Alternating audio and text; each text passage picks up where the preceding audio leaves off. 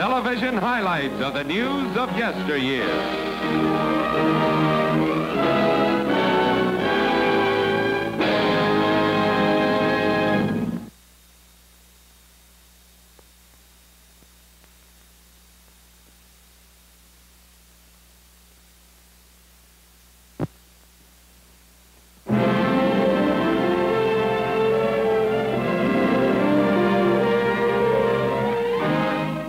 History of Hollywood. With Henry Ford assisting, Thomas Edison demonstrates use of his 1888 invention, the movie camera. F.P. Ott was actor in first Edison film made far from fields of place called Hollywood. Yes, this is Hollywood of long ago. Sleepy suburb of simple homes and modest fruit farms, its climate suddenly attracts moguls of the infant motion picture industry looking for good place to shoot few fair weather flickers. One of first to expand movie technique in wide open spaces of village called Hollywood is Al Christie, pioneer producer of motion picture comedies. By 1915, Hollywood is crowded with motion picture studios.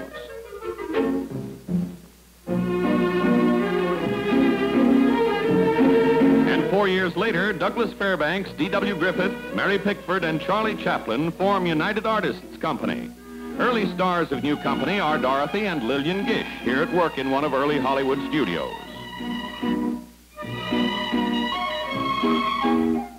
Leading star of her time, Miss Pickford continues in her role as America's sweetheart, typical American girl. Funniest man in motion pictures is Charlie Chaplin, at one time considered funniest man in the world. Early love stories involve the innocent maiden, enamored villain, brave hero, and happily ever after ending. Here's how they shot those early shooting movies. This has anything but the smoothness and glamour of talking westerns and scenery of present-day outdoor epics, but this pioneer director says actors and actions are great. Again on Christie lot, passage of time has meant rapid growth of movie industry and movie lots. Yes, that is Cecil B. DeMille, as young man and director. Hollywood's eternally pleasant weather has made possible such gigantic outdoor sets as this. No longer confined by studio walls, movie makers can now film scenes of impressive size and pageantry involving hundreds of people known as extras. This gives Hollywood unpleasant problem of overpopulation and underemployment. As friendly warning to thousands flocking to movie Mecca, Doug Fairbanks asks that movie-struck men and women stay away from overcrowded land of make-believe. And thousands listen as Mary Pickford argues that though there's gold in them thar Hollywood hills, there's not enough for every actor and actress in America.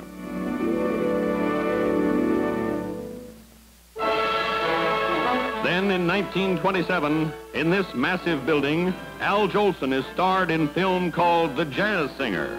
Now, Hollywood and motion pictures are more thrilling than ever, bigger, more expensive than ever. For now, motion pictures can talk. Suddenly, Hollywood is land of the colossal and stupendous. Premiere of movie in 1930s has splendor and pageantry of national celebration. To Grauman's Chinese Theater, flock Hollywood's royalty. Here's Hugh Herbert and Glenda April. At the microphone is George Jessel. Movie bad man Humphrey Bogart is all dressed up. And here's John Barrymore, complete with profile. Here are Betty Davis and husband, and youthful Basil Rathbone shows up, as does beautiful Marie Wilson. Freddie Bartholomew is allowed to stay up late. Paul Muni appears as himself, and Errol Flynn appears with Lili Damita. Yes, this is Hollywood, Orange Grove of 1887, Los Angeles suburb in 1910, today the capital city of the motion picture world.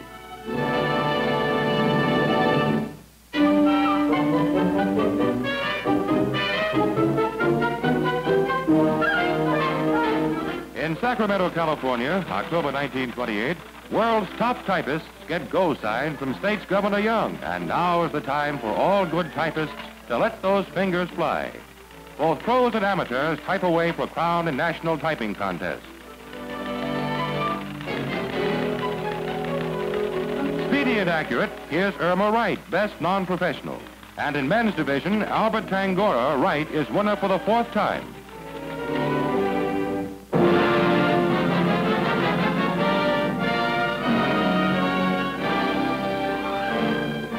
On train crossing Isthmus of Panama, here's United States Surgeon General William Crawford Gorgas. For battle against yellow fever, Gorgas was awarded Distinguished Service Medal in 1918, served as Chief of Sanitation Commission in Canal Zone, died in 1920 on Independence Day. Here's Lady Diana Duff Cooper, also known as Lady Diana Manners, famed actress of the 20s. Here she is in costume for role in Max Reinhardt's The Miracle. She was also starred in A.B.'s Irish Rose and screen version of A Glorious Adventure in 1922. Veteran of Spanish-American and First World Wars, here's Peter Bernard Kyne, better known as Peter B. Kyne, author of lengthy string of adventure stories. Beginning as clerk in General Merchandising Store, Kyne won fame and fortune with magic of his pen.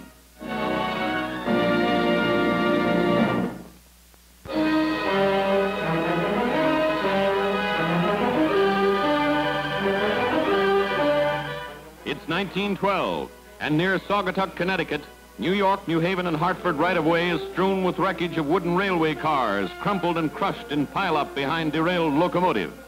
Alongside sheared-off telephone pole, survivors and rescuers search cars for casualties. Completion of grim job finds 50 persons injured, 7 dead.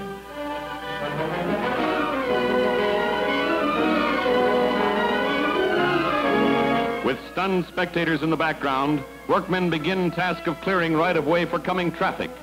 Fact that these films are old is evident in clothing worn by these women spectators. Cause of rail accident is unknown, but result is these historic scenes of death and disaster.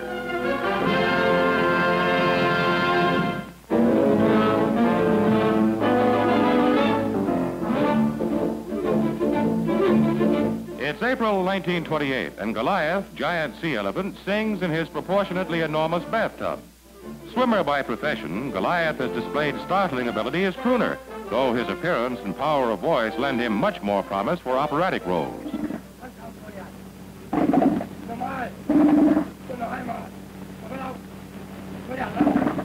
Goliath discovered his hidden talent when, in want of few additional fish for supper, he bellowed for more. Effect was like that of a barrel-chested, ditto-tummied basso profundo, squawking his undying love for a dying heroine of some opera. How about an audition?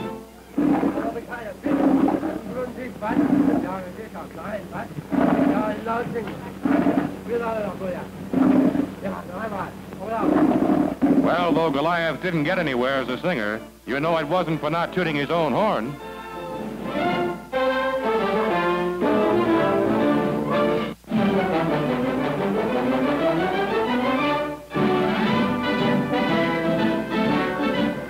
Last stop, Staten Island.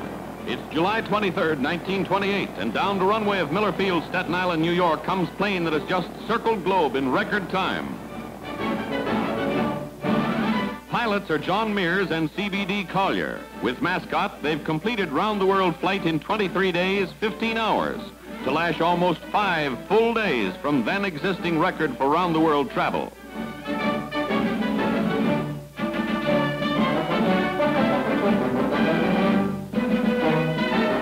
Thousands cheer heroic birdmen. And following day, they're welcomed at City Hall, New York by acting Mayor McKee as Manhattan goes wild for daredevil flyers and their dog.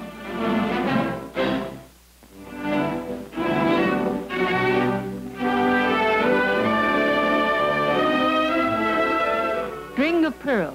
There are 650,000 greenbacks in the little white globes that make up this string of pearls. That is, she's putting on a necklace worth $650,000. Large pearl in center of string is alone worth 140,000 $1 bills. That's wearing expensive jewelry in a definitely expansive way.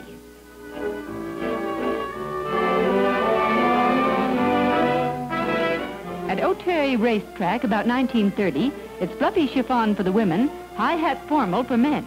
But this trader wears felt. Skirts are long, and most popular patterns are large splashes of bright and vivid color. A long string of beads is part of every woman's costume. Yes, this is the way you looked just yesterday.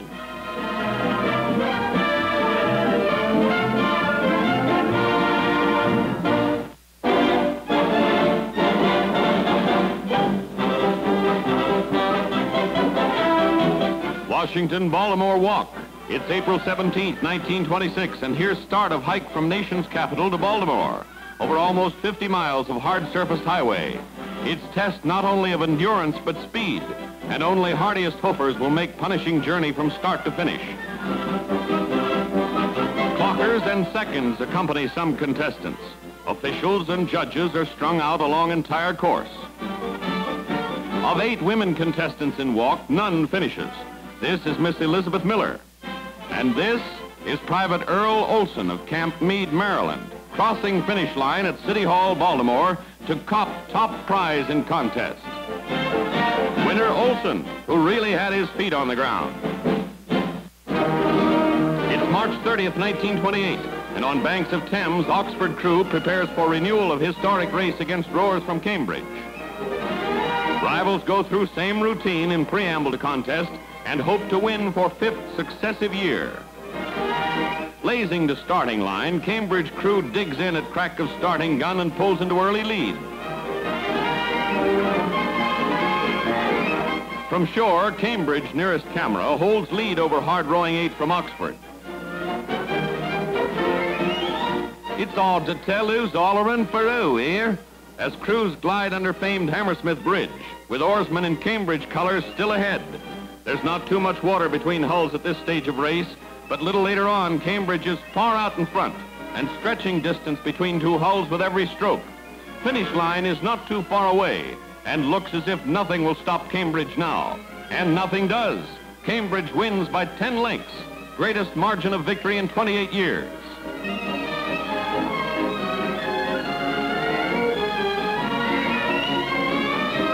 Oxford lads aren't poor losers. After long haul, they're just tired.